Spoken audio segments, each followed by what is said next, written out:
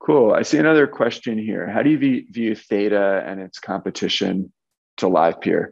Yeah, I think Theta is a super ambitious, well-meaning, well-intentioned project that's also trying to um, be a Web3 video infrastructure. I think a couple differences are that Theta has started with and emerged from a consumer app platform, Sliver.tv, which has turned to Theta.tv.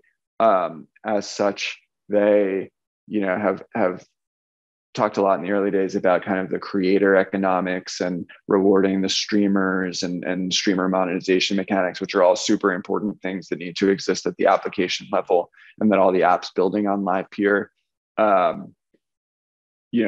should also be thinking about. I think Theta is also focused a lot on the role of content delivery in their network and kind of incentivizing a CDN to exist, whereas Livepeer has started with this compute layer and transcoding and open source software around the media server and solving some of the problems around verification of work and things that can really be the kind of the basis for a truly decentralized foundational video infrastructure.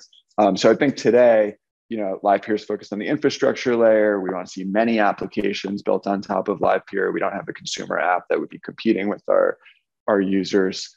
And just a kind of true commitment to open source, commitment to the technology, and kind of a video first approach, as opposed to kind of a more creator or content first approach that we've seen within Theta, are just some of the differences. But ultimately, Livepeer and Theta and many other projects in the space are all trying to push kind of Web3 and decentralized video forward. And I think there'll be areas where we look similar, and there'll be areas where we look complementary. It could even be users of one another's applications.